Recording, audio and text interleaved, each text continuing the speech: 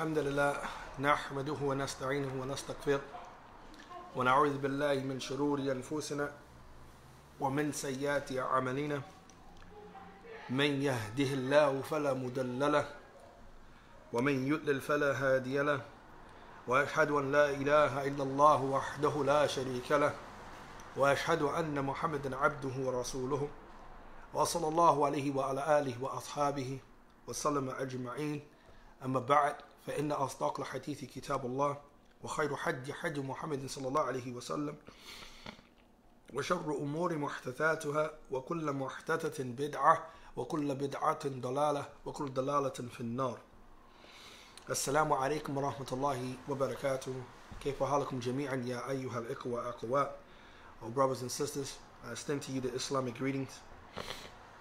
And I ask Allah subhanahu wa ta'ala to accept this from us, this brief reminder, so they can serve as a benefit for ourselves first and foremost, and then for you all by the permission of Allah Jalla wa Ala.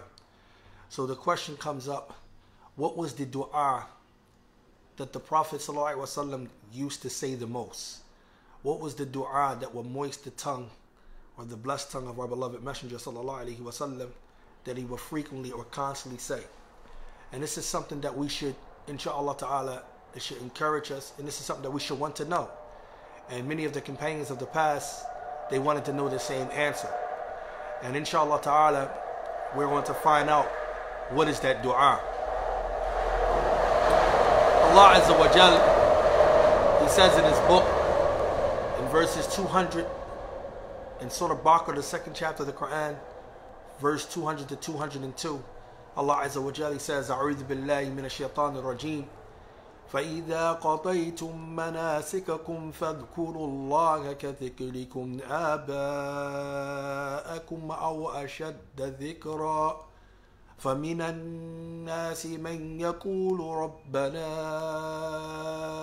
آتنا في الدنيا وما له في الآخرة من خلاق ومنهم من يقول ربنا آتنا في الدنيا حسنة وفي الآخرة حسنة وقنا عذاب النار أولئك لهم نصيب مما كسبوا والله سريع الحساب.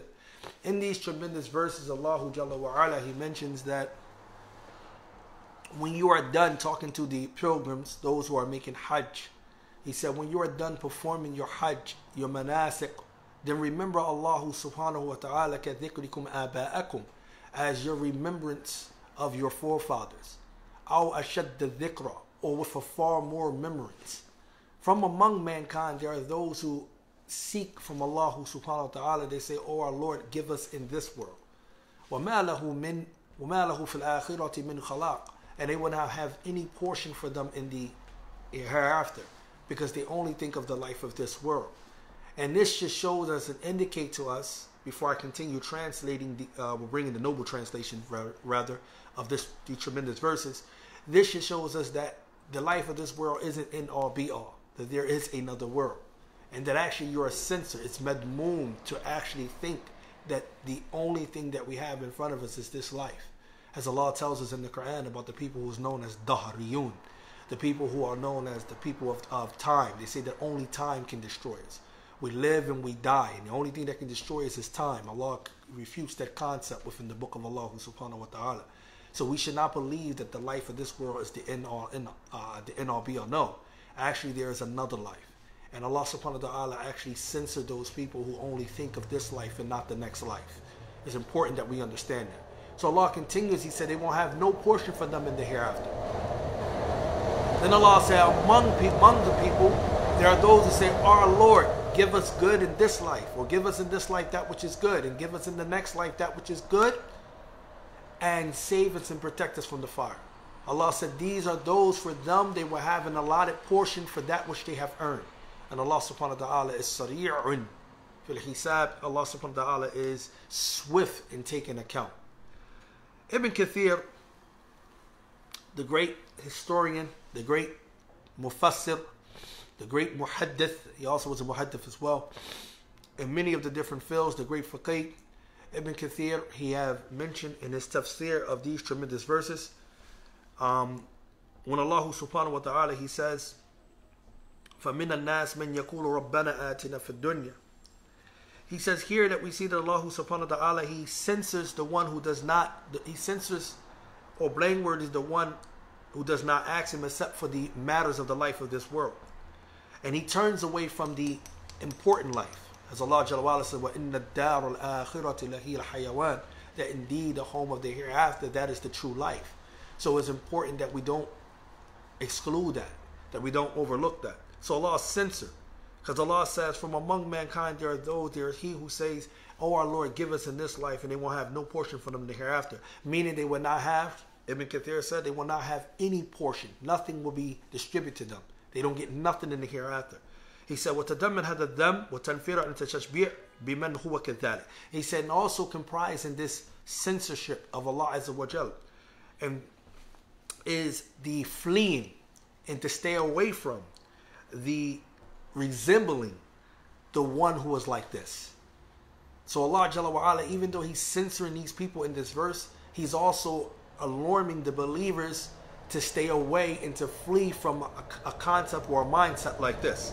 He says, قال سعيد ibn Jubair, the noble Sahaba Sa'id ibn Jubair, or he says Sa'id ibn Jubair, on the authority of Abdullah ibn Abbas, the noble Sahaba Abdullah ibn Abbas, he said about this verse, he says that this was pertaining to a people from amongst the Bedouins, who they would come to the Mawqif or the Mawaqif, and they would say, meaning during the time of Hajj, they would come and they would make a dua, and they would say, Allahumma ja'alhu. They would say, oh Allah, make for us Amul Ghayb, a beneficial year, a year filled with rain, that so they can, crops and things like that can grow, and make for us a year of this. So they would ask, and then they would not mention anything of the affairs of the Akhirah. They wouldn't worry about Jannah. They wouldn't worry about anything pertaining to the affairs of the Hereafter. They would only ask Allah Azza wa Jalla to give them something in the life of this world. So Allah subhanahu wa ta'ala revealed this verse pertaining to them from among mankind, and we said the verse. He said, وَكَانَ يَجِئُ بَعْدُهُمْ آخَرُونَ. And then there came a group of people after them from the believers who says, our Lord, give us in this world that which is good, and give us the hereafter that which is good, and save us from the fire. فَأَنزَلَ اللَّهُ سُبْحَانَهُ وَتَعَالَى. So Allah sent down, returning to them. He says, أُولَٰئِكَ لَهُمْ نَصِيبٌ مِمَّا كَسَبُوا وَاللَّهُ سَرِيعُ الْحِسَابِ. He said, and this is for, this portion, is the praise for the one who acts for both the dunya and the akhirah. This is a praise for the one who acts for both. He doesn't ask for one and in exclusion of the other, he acts for both. He says, so this dua, and this is a dua by the way, this dua, it comprises all good in the dunya, and it turns away from all evil. When a person uttered this dua, he or she utters this dua, رَبَّنَا آتِنَا فِي الدُّنْيَا حَسَنَةً, our Lord give us that which is good in this life, وَفِي الْآخِرَةِ حَسَنَةً, and that which is in the hereafter, good, وَقِينَا عَذَابَ النَّارِ. What it does, this dua entails and it embodies and it collects all good in this life, and it turns away from that which is evil. He says, فَإِنَّ حَسَنَةً فِي الدُّنْيَا, for really the good that is mentioned in this dua, in regards to the world, it entails everything that is sought after in the worldly affairs, from well-being, from safety, from nourishment, from a home of tranquility, from a righteous and good wholesome spouse, from a spacious or ample and abundant provisions, and with beneficial knowledge and righteous actions, and muraqaba hani'a, and having a good transportation, وَثَنَاءُ جَمِيلًا إِلَى غَيْرِ ذَلِكَ, and having a beautiful praise, and other than that, which is entailed, that comes from the different expressions that have been expressed from the different commentaries on this verse from the different mufassirin. He says, so automatically we should understand that when we make this dua, we are collectively saying, we're asking that good in the home of the life of this world is all good that you can imagine. Everything that a person pretty much wants in the life of this world. I'm not talking about stuff that's against or detrimental, that is harmful, that is non-beneficial. I'm not talking about that. Desire-y based. No, I'm talking about things such as people want a nice home. And what I mean by nice home, it don't got to be lavish or anything like that, but something that brings about peace of mind, something that brings about tranquility, something that you own, something that you feel rest and comfort in. Somebody want that shelter. That's what people want. Another thing, people want what? People want something to eat, good wholesome food, something to put in their bodies. People want a good transportation, a good riding piece. These are the things people want. People want a good spouse. You understand? I mean, it's not Islamic to say you don't want to be married. I mean, that's wicked. It's like Umar ibn Khattab said, if a person doesn't get married, it's safe to say that this individual is what? He's either a wicked person or he's a zani. That's bad bodily what it is. There's no such thing if you're talking about not getting married. It's none of that. Now, if your lifestyle and things like that for some reason doesn't allow you or give you the ability to get married, then that's something different. You might have an excuse for your Lord. But chosen in perfectly saying that you don't want to get married, I mean, celibacy is impermissible in Islam. So understanding people want a good spouse. People want good children. Right? And he says that this dua is so that entails all of that goodness. So everything you can think of good, righteous knowledge, ample provision, all of that is entailed within this dua. And he says that in this, there is no contradiction between the different explanations or commentaries on this verse about what good is consist of when Allah Azza wa Jal says, those who say, our Lord, give us good in this world, from amongst the mufassirin. He said there is no contradiction. فَإِنَّهَا كُلَّهَا مُدَرَّجَةً فِي الْحَسَنَةِ فِي الدُّنْيَا. He said because all of that can be taken from gradually what is known as the goodness in the life of this world. He says, as for the goodness in the akhirah, he said, as for the goodness in the akhirah, فَأَعْلَى ذَلِكَ دُخُولُ الْجَنَّةِ وَتَوَابِعُهُ مِنَ الْأَمْنِ مِنَ الْفَضْلِ الْأَكْبَرِ فِي الْعُرَصَاتِ. He said, then at the highest of that, at the highest of that, at the pinnacle of that, when you want something good in the hereafter, the highest of that is entering paradise. No doubt. It's entering paradise, and it follow along with that is being safe from the extreme adversities and difficulties people are going to experience on that day when they'll be judged. People are going to experience the harm and the harm of what's going to take place. He says, وَتَيْسِرُ حِسَابُ وَغَيْرُ ذَلِكَ مِنْ أُمُورِ آخِرَ صَالِحَةً. And also you want an easy facilitation of your account, because the person who has an easy reckoning, as the Prophet ﷺ says, the one who has an account that is real easy, that's the one that's going to be successful. Not the one who have to go back and Allah Azza wa Jalla, their account is not easy. They're going to be sitting there, going back and forth. No, it's not going to work. If you have an easy account, that's a good thing. When you have an easy reckoning, right? He says, and other than that, from the affairs, all those righteous or wholesome affairs in the akhirah.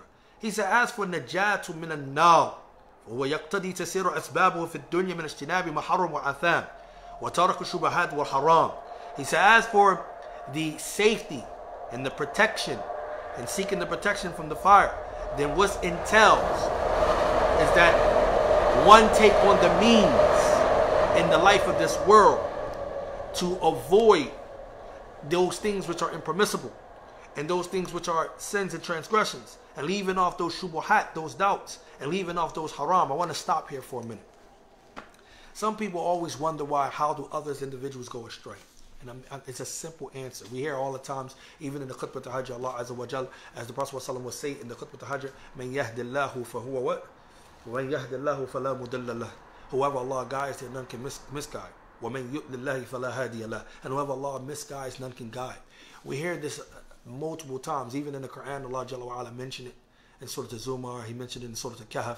This concept of only He is the one who can guide.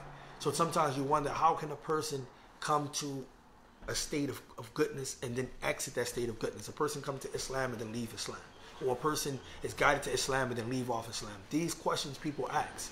How can it happen? I'm going to tell you something, and it's clear. It's not something. It's not mathematics. It's not no world equation. It's not something that's rocket science. It's not magic. It's clear and it's crystal. First and foremost, you have to understand there's only going to be two avenues that a person can go down that will lead them ultimately leaving off the khayr. That's going to be the door of shubuhat, doubts, no matter in what form it starts. It can start small to become big, or it can be in the form of shahawat, desires, no matter in what form it starts. Do you understand?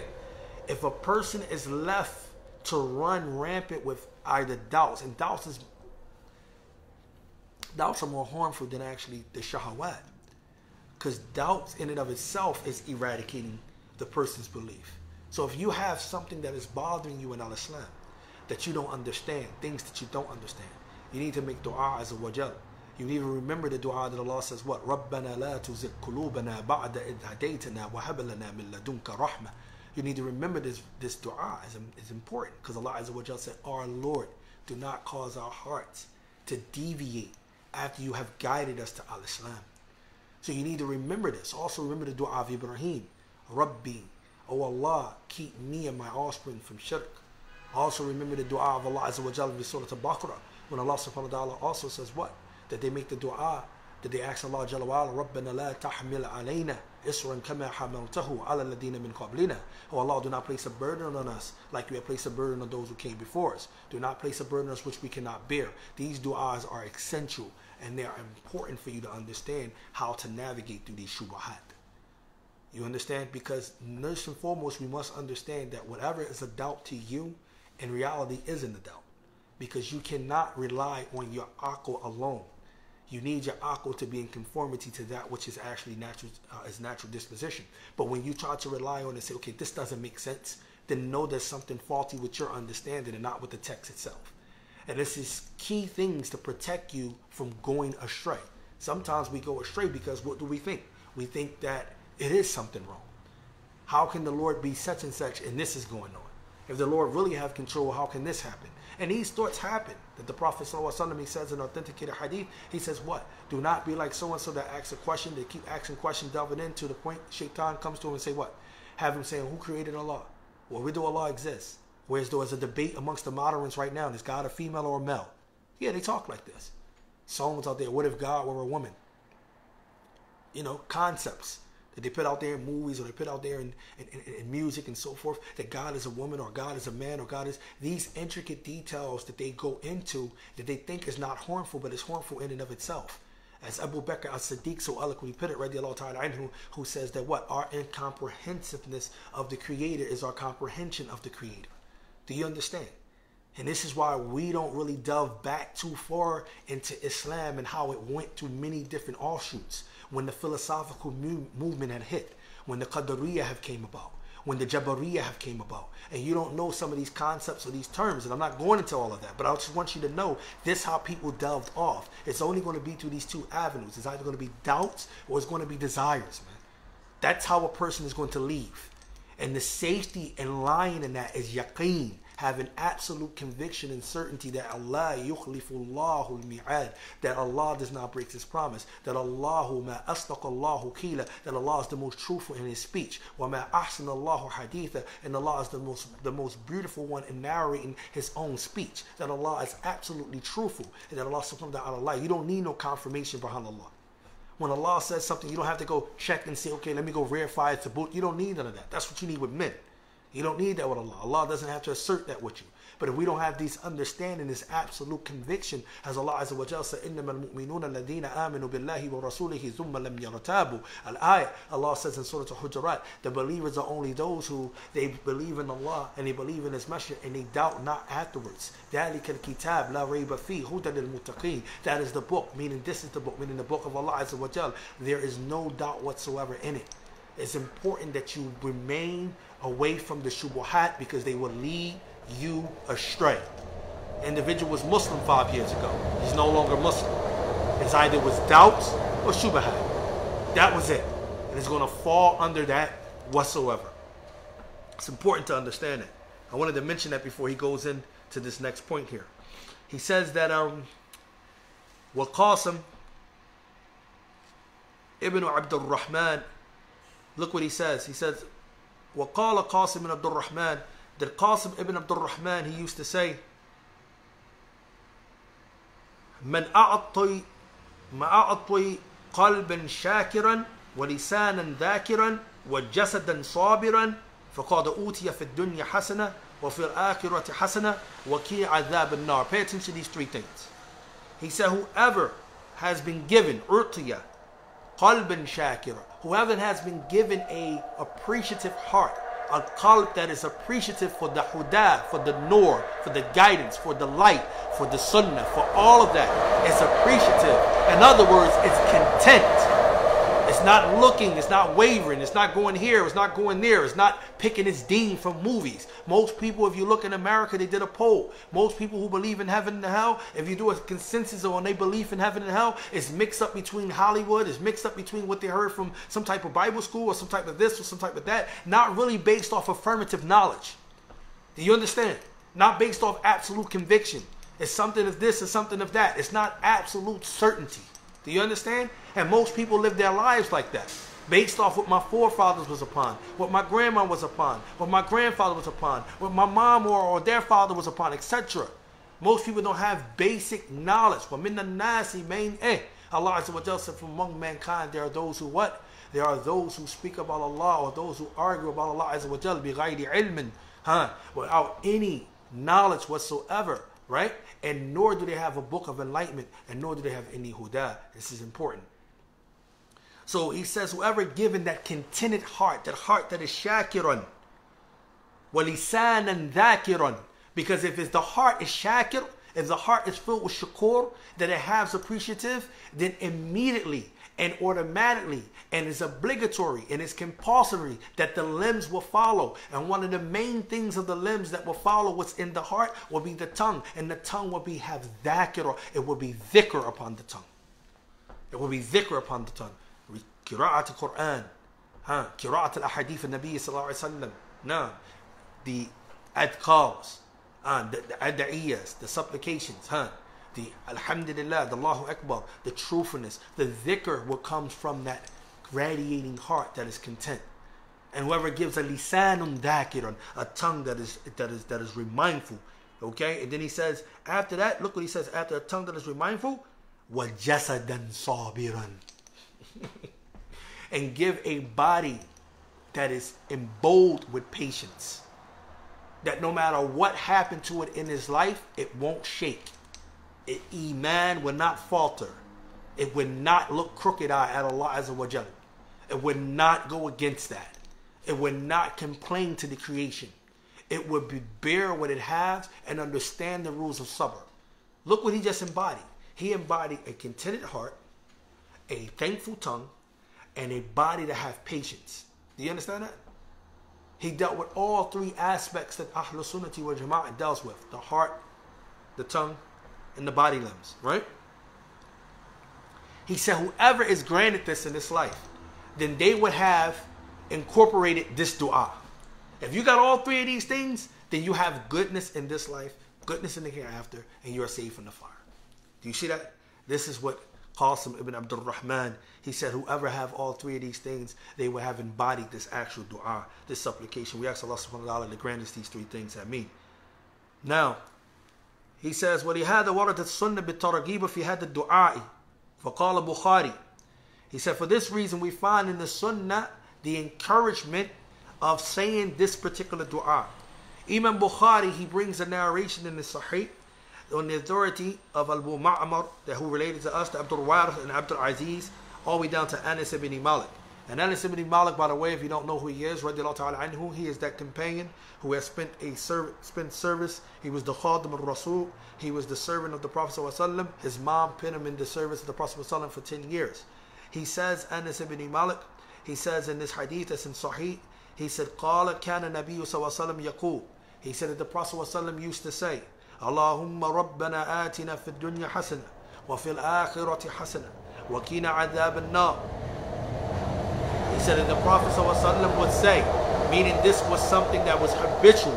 This was something that the Prophet ﷺ is habitual, that he would make a part of his regular dua, that he would say, oh Allah, our Lord, give us good in this life, and give us good in the hereafter, and give us good, and save us and protect us from the fire. This is a dua that the Prophet ﷺ said. I ask you right now, how many of us even know this dua? 2, for those who do know it, how often do we say it? 3, for those who, if we often say it, how much do we really actually believe? Because you won't often say anything if you don't have understanding of what you're saying. But if you understand what you're saying, then it will prompt you to say it more frequently. How many of us even know about this dua? رَبَّنَا آتِنَا فِي الدُّنْيَا حَسَنَةً وَفِي الْآخِرَةِ حَسَنَةً وَقِنَا عَذَابَ النَّارِ. Most of your problems got nothing to do with the akhirah. It got something to do with this dunya. And you beg and you plead and you shout and you scream all for the dunya. I want this, I want that, like a child. I want this, I want that, I want this, I want that. And when you don't get it, your iman is affected. When you don't get it, your belief is affected. When you don't get it, you come in a temper tantrum. Your patience is not there because all of it is about the dunya. It doesn't make sense. Something that is perishable, that's not even everlasting in the first place. Something that you know from the very moment that you take some of its pleasure that is going to be deceiving. It's not going to be pure and wholesome from the door. But yet and still, this is what you ask for most of the times. This is what preoccupies your thoughts most of the times. This is why you have to understand why the Prophet ﷺ made it what? Whoever goes to sleep and he wakes up with only but the dunya on his mind, he only going to get that which was decreed for him in the first place. And then his affairs will be shattered and poverty will be placed between his eyes because he can't see beyond what's here. Allah Azza wa Jalla, he mentioned in the Quran, he said, well, he can't see behind what's here. Allah mentioned to you in the Quran about those who want the dunya as versus those who want the akhirah. Do you understand? يَعْلَمُونَ ظَاهِرًا مِنَ حَيَاةِ الدُّنْيَا.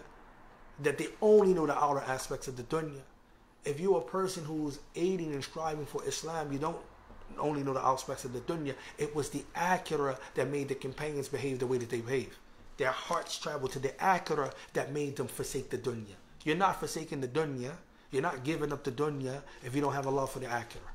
That's why Allah says, كَلَّا وَبَلْ لَا يَخَافُونَ الْآخِرَةِ وَتَذَرُونَ Why do you think Allah says this? Allah says, nay, they don't have no fear of the akhirah. Rather, they leave it off. Why do you think that? Because they ain't thinking about that. That's not what's going to prompt them. So he says here, making this dua, he said that this is something that the Prophet ﷺ used to do. And he says that also, Ahmed, he reported in his Musnad another hadith, whereas it was related to Abdul Aziz ibn Suhayd. He said, I asked Qatada, right? I asked Qatada, which dua that our beloved Prophet sallallahu alaihi wasallam,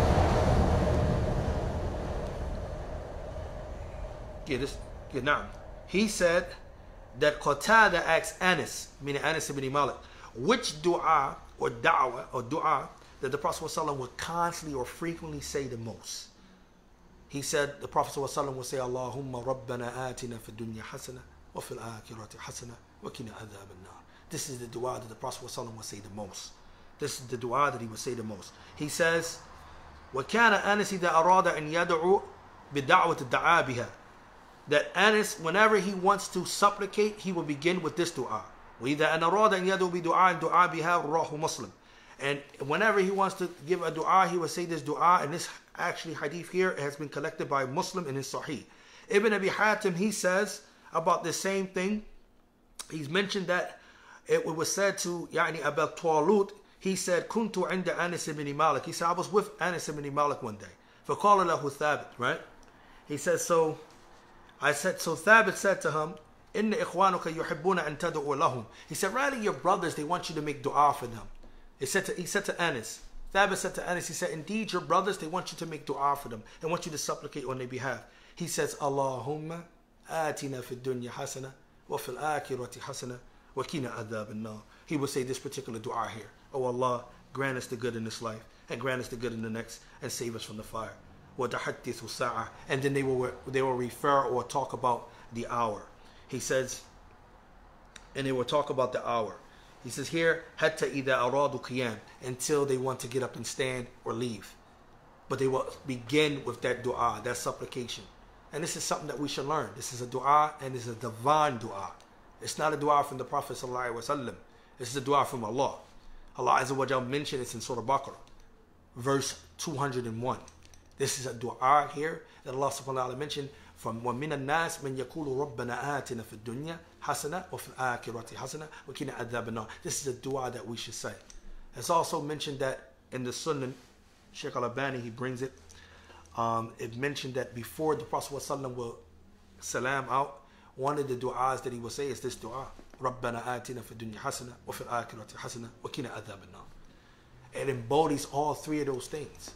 You ask Allah Jalla wa Ala for good in this life, and you ask Him for good in the hereafter, and you definitely ask and seek His protection from the fire, because the fire is real, which should tell you and I, if the Prophet ﷺ, and even if Allah keep mentioning about the fire, And the Prophet ﷺ keep mentioning about the fire. That one time the companions were by the grave, and the Prophet ﷺ told them to seek refuge from the grave, from the punishment of the grave 3 times. And he told them to seek punishment from the nar, to seek punishment from the fire 3 times. If he constantly keep mentioning about the fire, that should tell you what?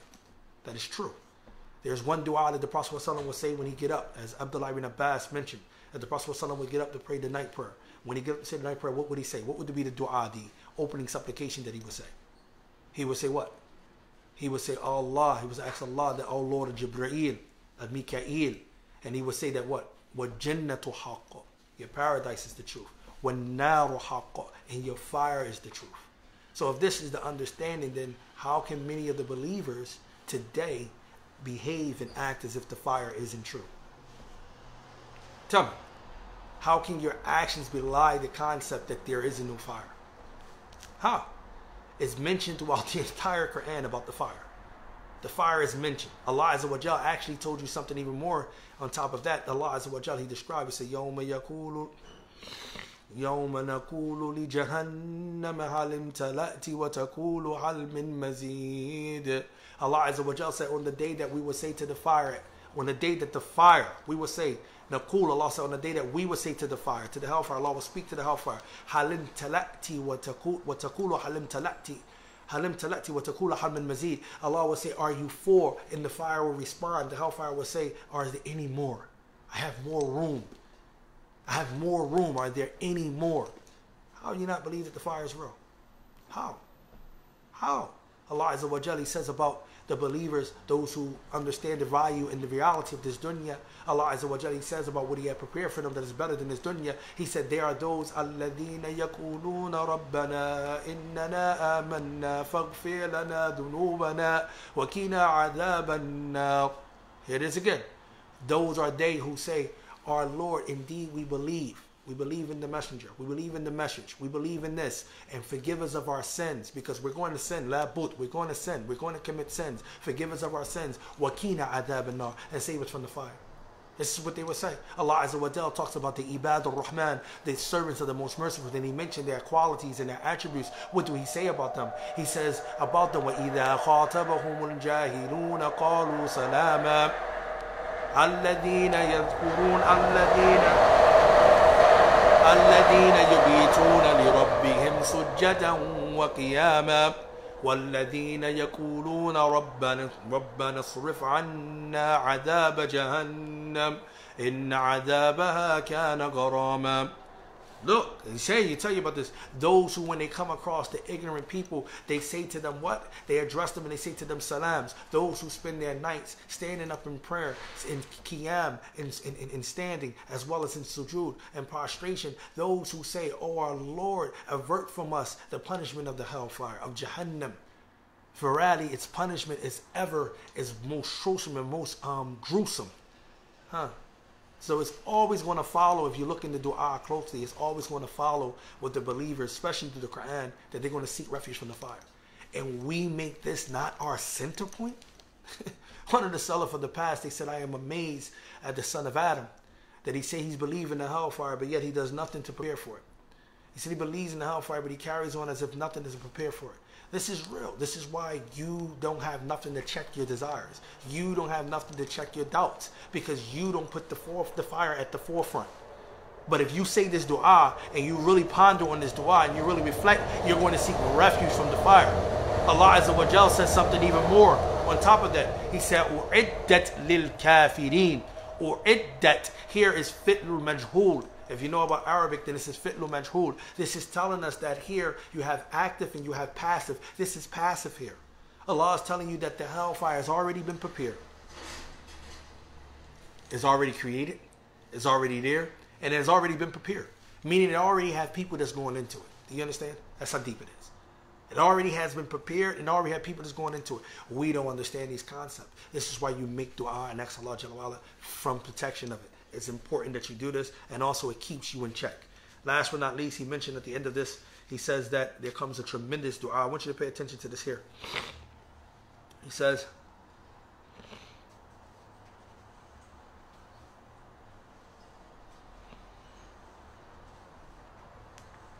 look at this here.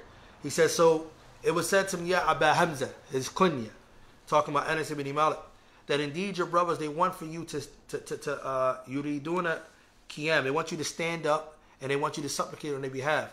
He said to them, do you want to make that I make the affairs difficult for you? Do you want it for me to make the affairs difficult for you? He says, إِذَا أَتَاكُمُ اللَّهُ فِي الدُّنْيَا حَسَنًا وَفِي الْآخِرَةِ حَسَنًا وَقَاكُمْ عَذَابَ النَّارِ فَقَدْ أَتَاكُمُ الْخَيْرُ كُلُّهُ. He said that because of Allah Jalla wa Ala give you good in this life and He gives you good in the hereafter and He protect you from the fire, He said then Allah have given you all good. What more good can you want after that?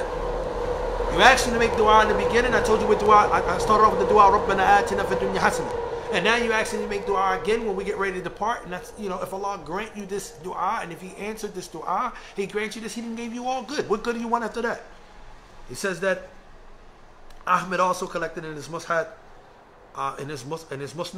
when he adored Abi Adi and Hamid ibn An Thabit and on Anas, that the Messenger of Allah sallallahu visited a man. I want you to pay attention to this dua. This is important. Pay attention to this hadith. Look what he said. The Prophet sallallahu visited a man, right, from amongst the Muslims, called the Sara Mr. Farq. And this man was he was like in extreme pain. Okay, I want you to pay attention, right? He said, فَقَالَ لَهُ رَسُولُ اللَّهِ وَسَلَّمَ. Right? The man made a dua. He says, the Prophet ﷺ says, وَهَلْ تَدْعُ اللَّهُ بِشَيْءٍ أَن تَسْأَلُهُ إِيَّهِ. He said, did you ask Allah for anything? Did you supplicate to Allah subhanahu wa ta'ala? Did you make dua to Him? The man said, نعم, yes. كنت أقول اللهم كنت معاكب به في الآخرة فأجله إلي في الدنيا.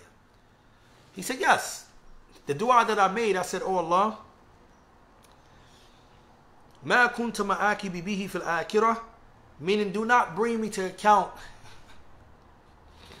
whatever punishments that you have or whatever of my outcome that will happen in the hereafter. He says, don't bring me account whatever happened hereafter. Actually hasten that for me in this life. Whatever you got for me that's going to be punishment or was due to me for what I've done in the akhirah, don't give it to me in the akhirah. Give it to me now. I want to take all of that punishment now. So the Prophet ﷺ, he says, Subhanallah, لا تطيقه أو لا تستطيعه. The Prophet ﷺ says, Subhanallah, you are not able to bear that. If Allah was to punish you fully, you're not able to deal with it. Right? And then he says, nor will you be able to deal with it, nor can you bear it. He says, فَهَلَّ قُلْتَ. He says, so would you not say instead? Then the Prophet ﷺ told him a dua. He says, say this dua instead. رَبَّنَا آتِنَا فِي الدُّنْيَا حَسَنَةً وَفِي الْآخِرَةِ حَسَنَةً وَقِنَا عَذَابَ النَّارِ. Showing you what? I want to stop here and point this out. This shows you that number one, when we make dua, it's etiquette in making dua. When you approach Allah Jalla wa Ala, you need to know how to approach Him. Do you understand? So the ulama, they explain that the best dua is the du'as that has been recorded. That's authentically reported from the Prophet ﷺ, because he knows best how to address Allah Azza wa Jalla. Not saying that you can't make dua to Allah, but sometimes we don't know the proper etiquettes.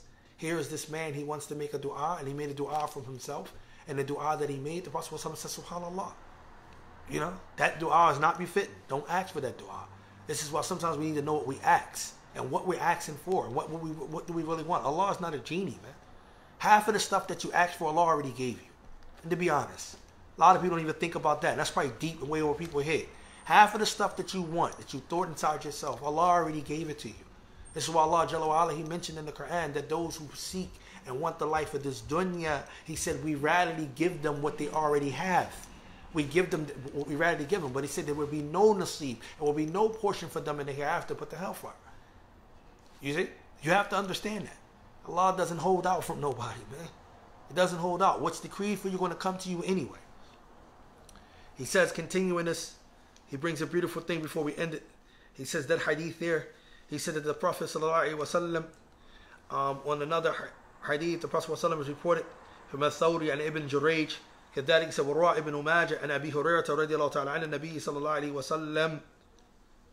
And this hadith is actually, the chain for it is actually weak. He said that the Prophet ﷺ, what he used to do is, when he would go past the different gates or the different doors around the Kaaba, he would make this dua here. Alright? If he was at the Yemeni gate or he was at the black gate, he would say, رَبَّنَا آتِنَا فِي الدُّنْيَا حَسَنَةً وَفِي الْآخِرَةِ حَسَنَةً وَقِنَا عَذَابَ النَّارِ. Alright?